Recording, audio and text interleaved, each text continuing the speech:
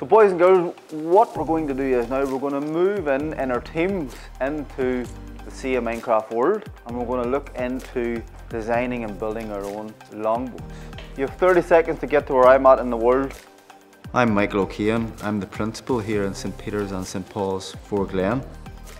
We've got 46 absolutely fantastic children with a really good dedicated team who work to ensure that the children can be the best children that they can be. We've been really excited when Minecraft Education Edition came on the scene because it meant that in the classroom all the children could join the world and they could develop those essential learning skills like collaboration, creativity, critical thinking and problem solving.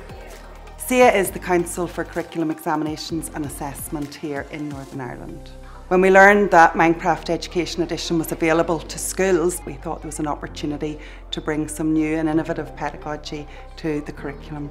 Primary school teachers were telling us that they were struggling with making connections between history and science and technology. The Minecraft Viking world is an authentic and immersive world where children become the Viking protagonist. They can build ships, they can build settlements, and they can even go on a Viking raid. Each of the quest challenges offer different learning experiences, from building settlements and ships, taking part in an archaeological reconstruction, to storyboarding their own Viking saga and crafting it in-game before capturing snapshots or video to create their own digital story. The great thing about the resources are that they are very much children-led. The teachers can facilitate in the classroom and the children can become leaders. They can decide how they're going to apply the use of the resources in their particular context.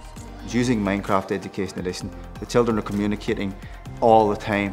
They're communicating digitally through the devices, but they're also discussing with each other where they should place particular items, where they should go and mine for particular materials. It really does develop their problem-solving skills as well. Teachers and learners have told us about the development of 21st century skills, about the positive impact on both literacy and numeracy skills.